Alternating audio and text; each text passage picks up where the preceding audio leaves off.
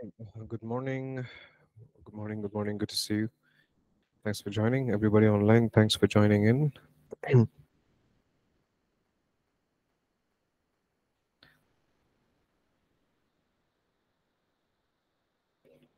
All right. Great. Let's pray and we'll get started. Father, we thank you for today. Once again, we thank you for your faithfulness. We thank you for everything that you are doing in our lives. We thank you for the privilege that we are gathered together in your name. Holy Spirit, come and do what you do best. We honor you in this place today. In Jesus' name, amen. Amen. Okay, let's go to the last chapter. Are we in last chapter? Chapter 10? Okay. Yay. Hooray. Last chapter. Congratulations. You've made it to the end. So once we are done with this chapter, be very happy to know that we will not be having any more classes with me. Okay. So chapter 10 talks about living a lifestyle of worship. So up until now, we've learned a lot of things about praise and worship, isn't it? Definition of what praise is, definition of what worship is, Hebrew words for praise, Hebrew word for worship, what is worship. We've learned quite a bit in depth, I should say, of what praise and worship is, and I hope that has helped you in your journey as a worshiper. We'll conclude this course with this chapter on how can we live a lifestyle of worship. Okay, a lifestyle is simply means how you live your life. That's what a lifestyle is. Okay, um, worship is not just limited to singing or playing an instrument. I hope I've made that very clear. If you still think that worship is only singing and dancing and playing an instrument, you're terribly wrong. Get that out of your head. Worship is a lifestyle. Everybody say lifestyle. Okay, so the meaning simply means how you live your life. Understood? So let's look at a few points on how can we live a lifestyle of worship. There's this person called Francis of Assisi, not Francis of BC. This saint, old saint called the Francis of Assisi. He said, "Preach the gospel at all times.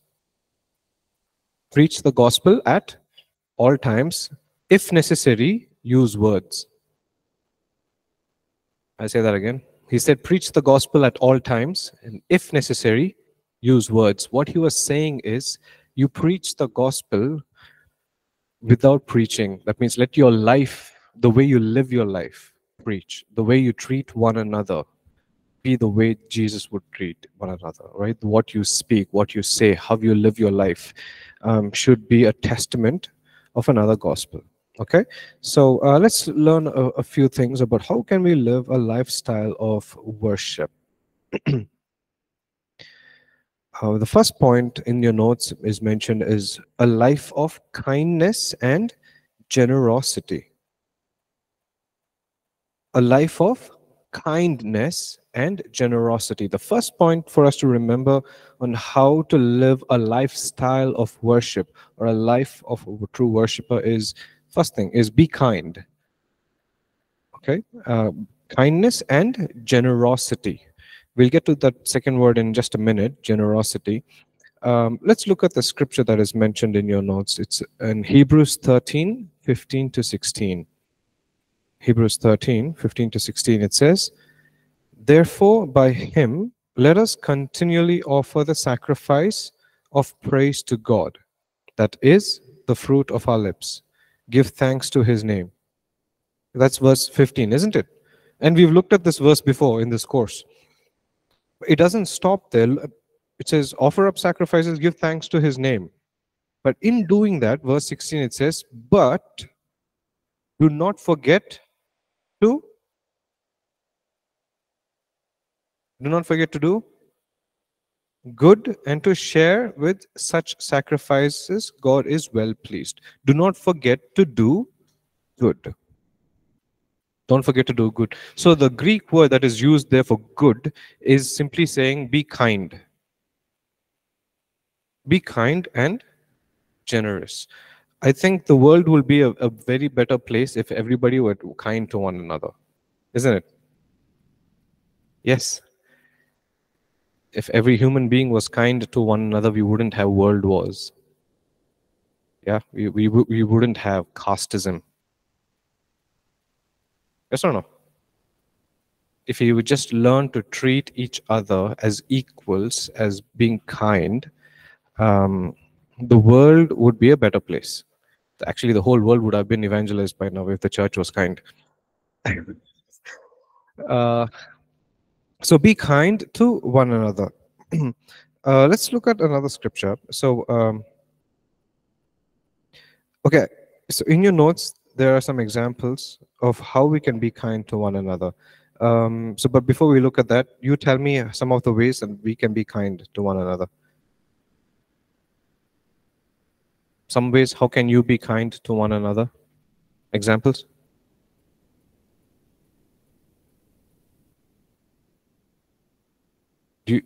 Everybody understands what it is to be kind, right? So what are you thinking so much? Tell. Huh? Speaking truth? Okay. Speaking truth is being kind. Okay, what else? What is kind in Hindi?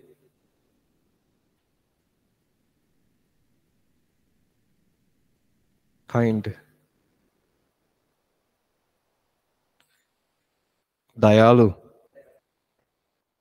Dayalu. Okay, thank you, Paromita. Okay, so Akhil is mentioning being empathetic, being polite, be patient. Sanjay says by being patient, you're expressing kindness. Wow, that's awesome. Okay.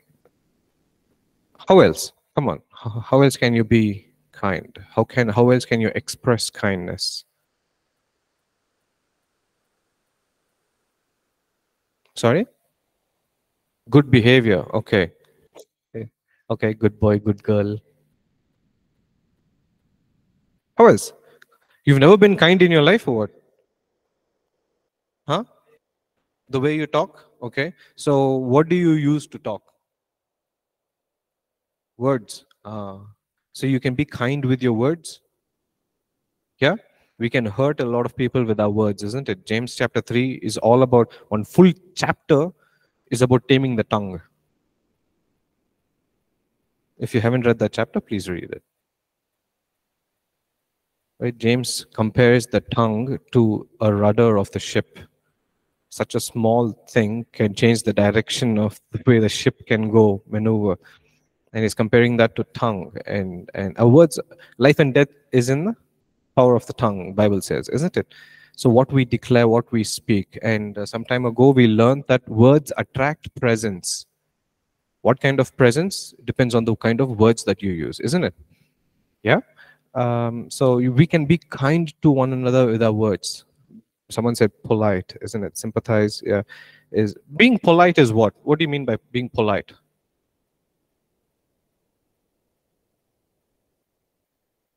One of the ways how you express polite. Thank you.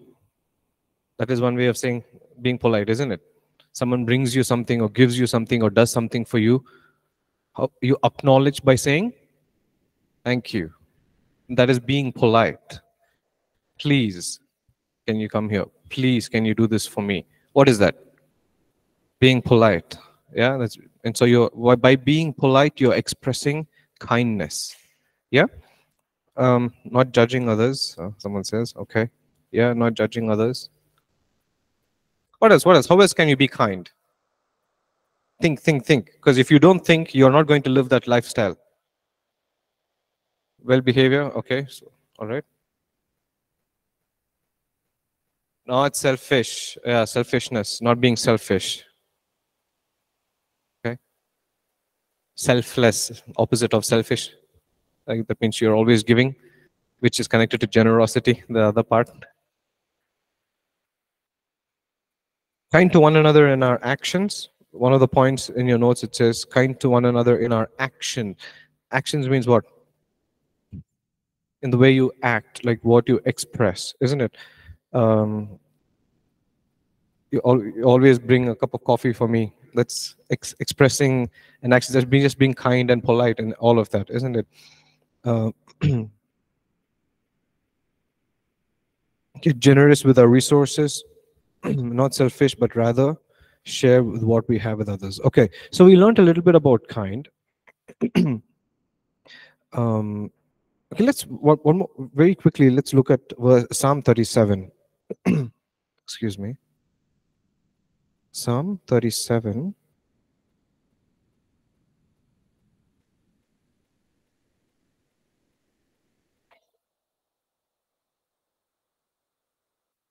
Psalm 37, verse 3. Psalm 37, verse 3. A well known verse. It says, trust in the Lord and do good, dwell in the land and feed on his faithfulness.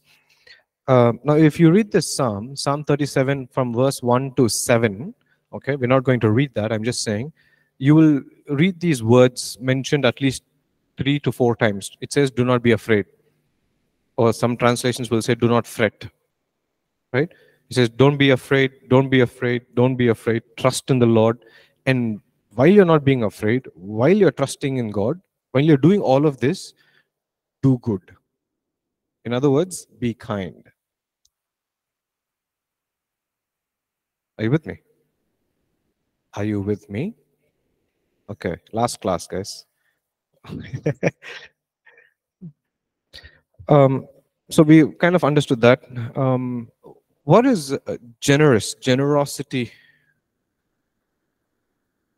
What do you understand by generosity? Okay, help me out with the Hindi again, if anybody can. Helping others, Pastor. Okay, helping others. All right, thank you. What's the Hindi word for generosity? Anyone? The word udartha. Okay, udartha. All right, correct, no? So everybody understands what udartha is? Correct? Am I saying it right? Okay, so generosity.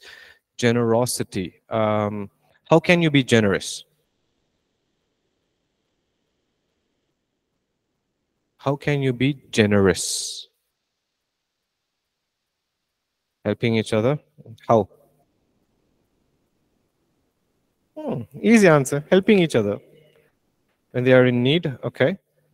So some of the ways by how can you express this? These are all not just thinking. These are all actions. A lifestyle is how you live, isn't it?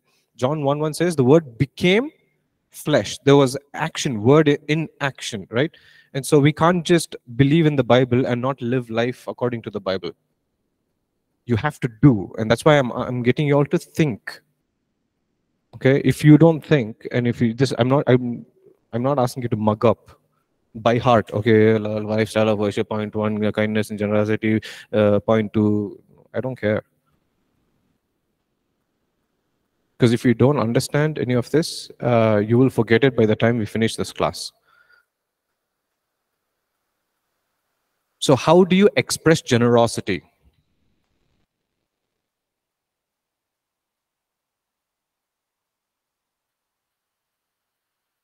Helping the poor, okay.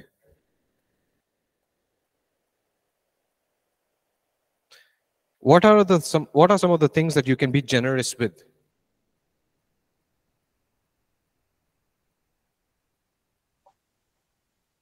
The finances. Finances, okay. So let's say we have a charity organization, or someone gives a huge check to an NGO or anything. Say, okay, thank you for your generosity. Thank you for giving us, blessing us with this finances, isn't it? So is money the only way you can express generosity?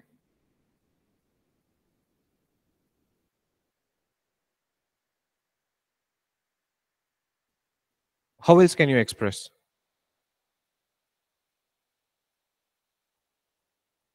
can I be generous with my time? Yeah. So um, let's say I'm taking my time to come and meet with you, and yeah, okay, amen, Miriam. Uh, so when you give someone your time, you're being generous, isn't it? Time is actually the only thing that your time and words are the most priceless things in this world right now, isn't it? So when you say that I'm going to spend time with you, I'm going to keep my phone aside, I just want to listen to you, you are being very generous with something that's very precious to you, isn't it? I'm giving you my time. You're being generous, isn't it? So kindness and generosity is being selfless, like you were saying, not being selfish. Is you're just giving. I'm just going to read a wonderful story. How many of you have heard of this person called Alexander the Great? Alexander the Great, the conqueror. Heard? No? Yeah, neighbor. You don't know. Okay. Those online, you've heard of Alexander the Great, right? Obviously. Yeah. Okay. So there's this story of his life. It's titled as Royal Generosity. This is what the story is. I'm just going to read it. Okay. It says, the story is told that one day a beggar by the roadside was begging and asked money from Alexander the Great as he was walking by. The man was poor and wretched and had no claim upon the ruler, no right even to lift his hand. Yet the emperor threw him several gold coins. You following the story? Right? There's a beggar on the roadside. Alexander the Great was passing by. He begged, give me some money. Alexander threw several gold coins. Okay? But the story continues. It says, a minister, Alexander the Great's minister, was amazed and astonished at his generosity and commented, he's saying, Sir, copper coins would have been enough for this beggar. Why did you give him gold coins? What is the minister saying? Copper coins would have been enough for this beggar. Why did you give him gold coins? So Alexander, it says, he responded in royal fashion. He said, copper coins would suit the beggar's needs, but gold coins suit Alexander's giving. Okay, if you didn't understand, the depth of the story is just quite amazing. It's your loss. Saying copper coins would suit his needs, but gold coins suits who I am, my giving. The story says he responded in royal fashion. Now, Bible says we are the sons, the children of the living God, isn't it? That means he's bestowed royalty on us. And so when we demonstrate generosity, we are demonstrating the kingdom of God. Are you with me? Right? And so one first point in how we can live a lifestyle of worship is being kind and being generous. Let's move on to the next point. The second one is living a life of holiness and consecration. Living a lifestyle of holiness and consecration. So the root word for holy in the Hebrew, or the Hebrew word for holy means kadosh. That's the Hebrew word. For holy is kadosh. When you open a Hebrew Bible and read all the times where holy, holy, holy is mentioned, you will see kadosh, kadosh, kadosh. And so what is the meaning of that? Is to be set apart, to be cut and be set apart, to be cut off. That's exactly what it is. To be set apart. Now, we will not understand how to live a lifestyle of worship unless we understand the holiness of God. Are you with me? Right? If you want to learn how to live a life of holiness, you need to look at the one who is holy. You cannot look at the world and say, I'm going to live a holy life. Isn't it? And so, first thing what we need to understand is why we need to live a holy life is because our God who has called us is holy. There is no one like him. Right? I've said this story before. Actually, I don't think I've said this in this class. So there was a singing competition happening in a school in Coimbatore. Coimbatore is a place in Tamil Nadu. Singing competition. And so the principal of the school said that you can sing any song you want to, any religion, no problem, but you should not mention the name of your God in your song. Understood? Singing competition, students can come and sing songs of any religion, any background. The only rule was that they should not mention the name of their God. As long as they're not doing that, it was fine. So students started coming, took up the mic, and started singing one by one. And then there was this one little boy who came, and he started singing in Tamil, Parisuttar. So that means holy. In Hindi, we say Parishuddha Atma, Pavitra Atma, right? This is, yeah. He started singing Parisuttar, Parisuttar. And then the principal comes running, and this is a true story, by the way. He comes running and he yells at the student. I said, I told you not to mention the name of your God. And the student says, but I did not mention the name of my God. And then the principal goes, who else is holy other than Jesus? Isn't that awesome? Right? Our God is holy. He is like no other. When you and I think of holiness, we think only about moral purity. That means if I say live a holy life, first thing you will think is, okay, I'm not going to steal, I'm not going to lie, I'm not going to commit adultery, I'm not going to commit murder. These are all the things that we will think of. Are you with me? Holiness, yes, moral purity is part of holiness, but that alone is not holiness. When we say that God is holy, we are not saying that he does not sin or he does not murder or he does not kill, etc. When we say that God is holy, we are saying that he cannot sin. It is not in his nature. We are talking about the person of God when we say that he is holy. It is not just an attribute. We say that God is merciful, he's faithful, he's loving, he's kind, right? Those are all like the attributes of who God is. But when we talk about the holiness of God, we are talking about the person of God. That is who he is. And so if you and I have to live a life of holiness, we are called to be set apart from the world. We cannot have this attitude of compromise. What's that Hindi word? Chalta hai. Chalega, chalta hai. It's okay. One puff, no problem. It's okay. Compromise. It will kill your spirit. Compromise will destroy your calling. Compromise will ruin your life. The one thing that is what destroyed Samson? Compromise. He became blind because he was compromised. What does that tell us about it? Is if you compromise with the ways of the world, you will become blind to the calling of God. Are you with me? And so, living a lifestyle of holiness is more than just living a morally pure life. It's not just about I'm not going to sin. It's not just about not going to commit adultery or murder. It's beyond that. Are you with me? Right? In Exodus chapter 19, you don't have to turn.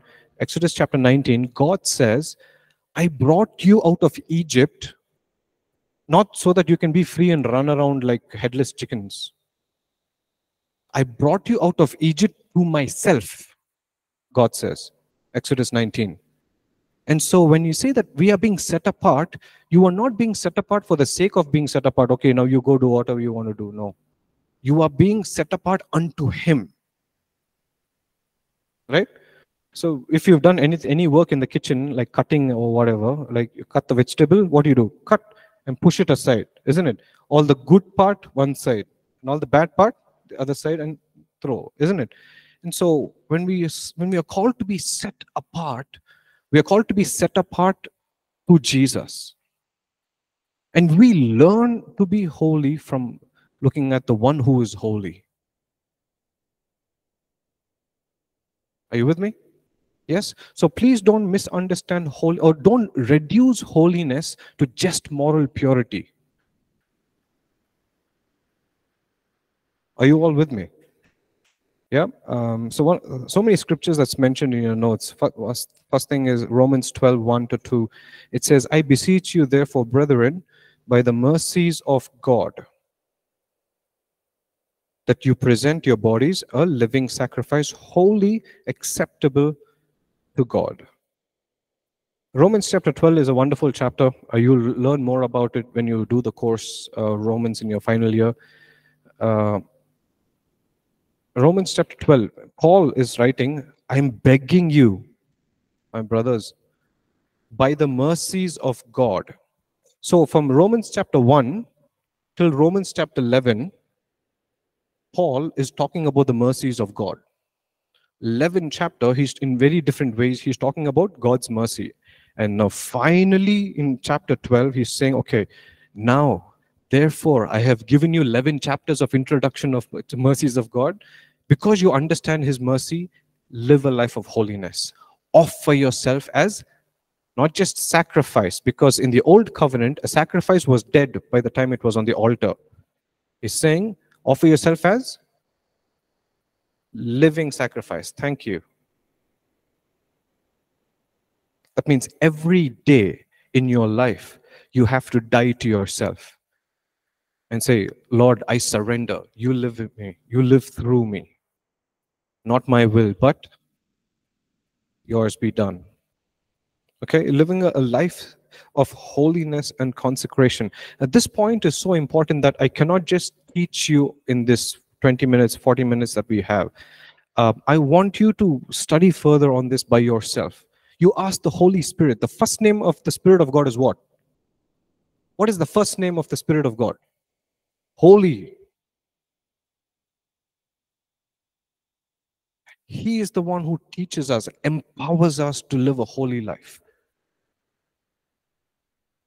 Are you with me? Right? Most of you who look at me know me as a pastor and a teacher, worship leader, etc. Doesn't mean I was a saint all the time. I had my fair shares of naughty things that I did. Right? I would smoke, I would drink, etc., etc. And then there will be times where I would say, okay, Lord, from tomorrow, I'm not going to drink. From tomorrow, no more cigarettes. 2 days later, yeah. So in your strength, in our own strength, right? In your strength, you cannot do much because the flesh, the fallen nature of the flesh, it loves sin. It loves pleasure, temporary pleasure. Right? Why do a lot of young people, have sex before marriage? Because it gives them pleasure, temporary pleasure, pleasure out of the covenant of marriage. Are you with me? With your own strength, you cannot overcome your addictions. With your own strength, you cannot live a life of holiness. The Spirit of God, whose first name is Holy, He empowers you. He will give you the strength to overcome. It is with Him we overcome the world. Are you with me? Amen? Right? So a life of holiness and consecration. I can talk about this more and more, but yeah, let's move on to the final point. We are learning about living a lifestyle of worship. The first point was live a life of kindness and generosity, and then a life of holiness and consecration. And finally, a life of obedience. A life of obedience. 1 Samuel 15:22. 1 Samuel chapter 15, verse 22, it says, so Samuel said, as the Lord has as great delight in burnt offerings and sacrifices, as in obeying the voice of the Lord. Behold, to obey is better than sacrifice. Obeying our God is better than sacrifice. Obedience is the language of intimacy. John 14:15 and verse 21, it says, if you love me, keep my commandments. That means, if you love me, obey. And verse 21, it says, and he who has my commandments and keeps them or obeys them, it is he who loves me. And he who loves me will be loved by my Father, and I will love him and manifest myself to him.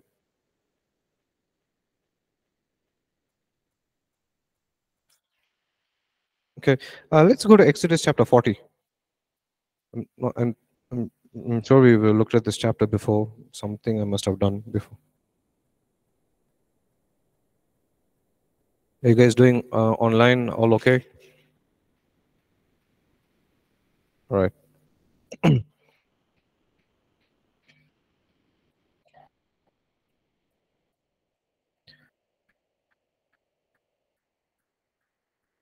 I want to read a bit of this chapter. Is that okay? Can we read this chapter a little bit?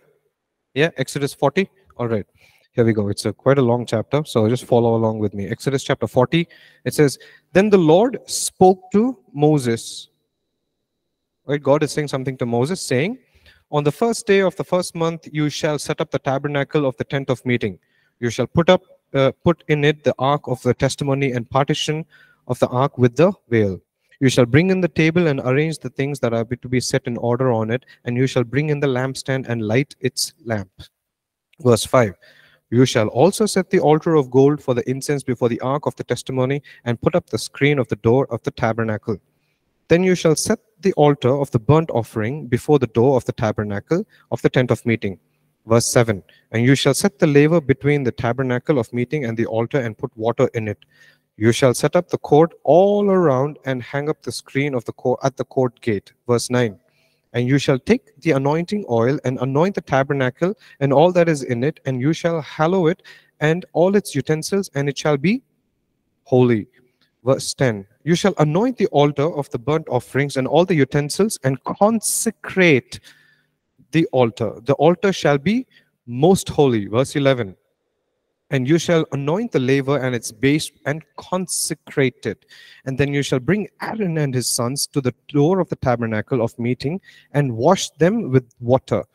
Verse 13. You shall put the holy garments on Aaron, and anoint him and consecrate him, that he may minister to me as priest. Verse 14. And you shall bring his sons and clothe them with tunics. You shall anoint them as you anointed their father, that they may minister to me as priests. For their anointing shall surely be an everlasting priesthood through their generations. Verse 16, very important. Thus Moses did, according to all that the Lord had commanded him, so he did. What does that mean? Moses obeyed. Right? Yeah. 15 verses of God is saying, do this, do this, do this, do this, do this, do this, do this, do this, do this, do this, do this. What was Moses' response? Moses did. Okay? The story doesn't end there. Let's go. Verse 17. And it came to pass in the first month of the second year, and the first day of the month, that the tabernacle was raised up. So Moses raised up the tabernacle, fastened its sockets, set up its boards, put in its bars, and raised up its pillars. So he spread out the tent over the tabernacle, and put the covering of the tent on the top of it, as the Lord commanded Moses. Second time. Verse 20. He took the testimony, excuse me, and put it, excuse me, wow.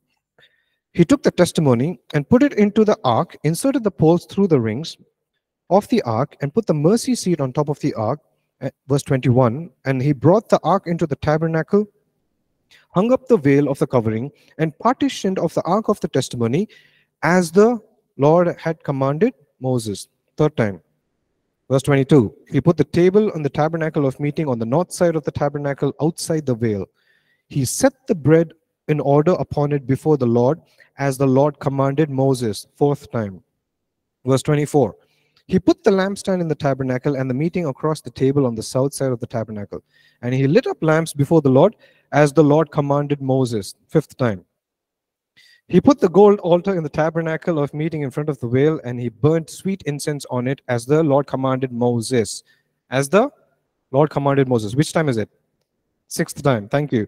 He hung up the screen at the door of the tabernacle, and he put the altar of burnt offerings before the door and the tabernacle of the tent of meeting, and offered it up the burnt offering and grain offering, as the Lord commanded Moses. Help me out. Seventh time. He set the laver between the tabernacle of meeting and the altar, and put water therefore washing. And Moses and Aaron and his sons would wash their hands and their feet with water from it. Whenever they went into the tabernacle of meeting, when they came near the altar, they washed as the Lord commanded Moses. Eighth time. And he raised up as he raised up the court all around the tabernacle and the altar, he hung up the screen of the court gate. So Moses finished the work.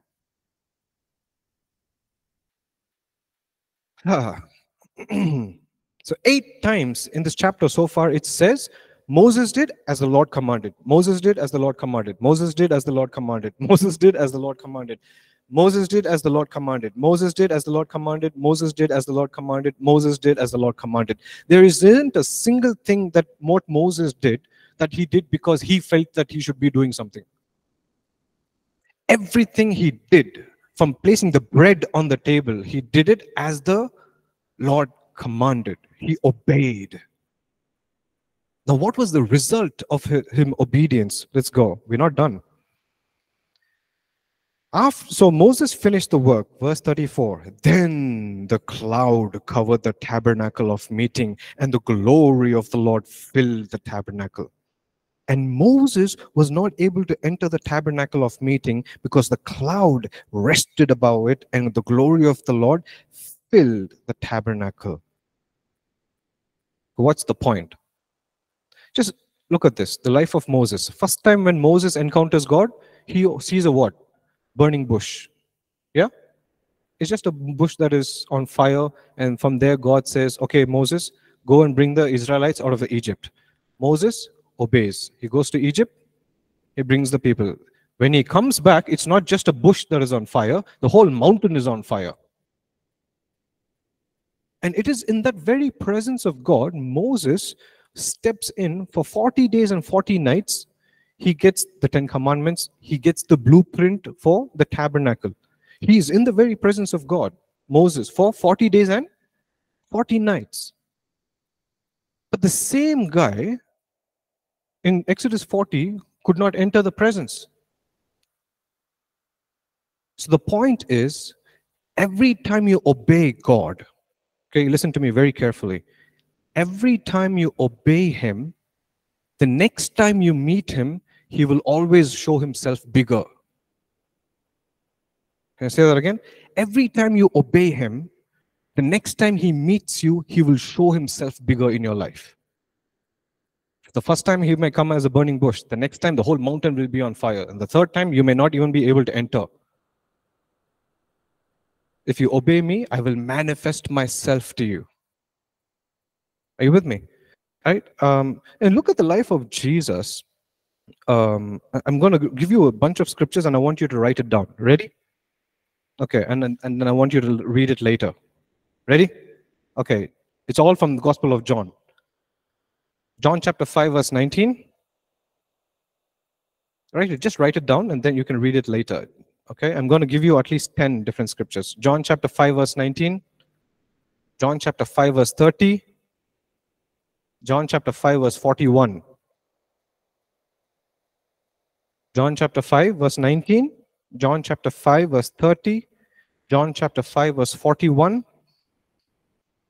John chapter 6 verse 38. John chapter 7 verse 16. John chapter 7 verse 28. John chapter 8 verse 42. John chapter 8 verse 50. John chapter 14 verse 10. and John chapter 14, verse 24. That's the last one. I'll say that again, everything. Okay, from the first. John chapter 5, verse 19.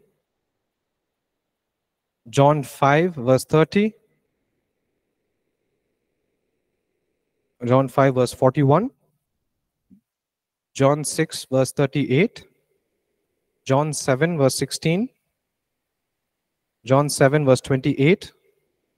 John 8, verse 42. John 8, verse 50. John 14, verse 10. And John 14, verse 24. That's the last one. Okay, so I'm just going to read everything that you will find in these verses. It says, this is Jesus. He's saying, the Son can do nothing of himself. I can of my own self do nothing. My judgment is just because I seek not my own will. John 5:41 says, I receive not glory from men. John 6:38 says, I have not come to do my own will. John 7:16 says, my teaching is not mine. John 7:28 says, I have not come of myself. I do nothing of myself. I have not come of myself, but he sent me. I seek not my own glory. The words that I say, I speak not from myself. The word which you hear is not mine. This is Jesus saying.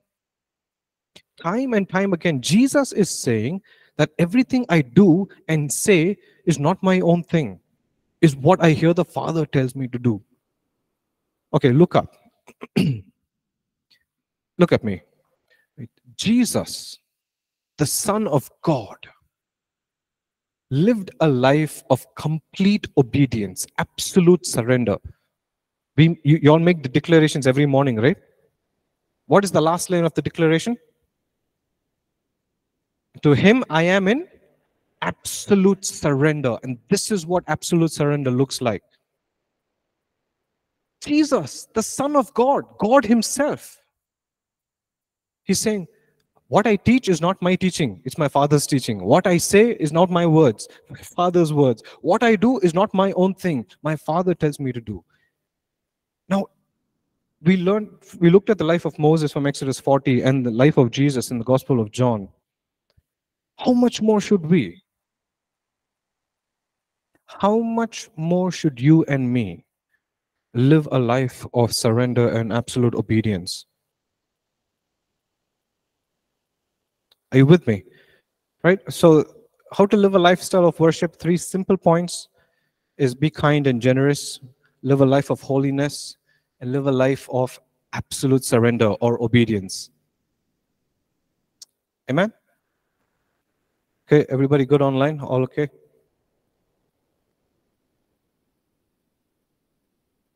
All right, and so with that, we complete the course. Congratulations. Yeah, so I'll let you know that if we are going to have classes from the following week or not. I'll put it on the stream section. Okay.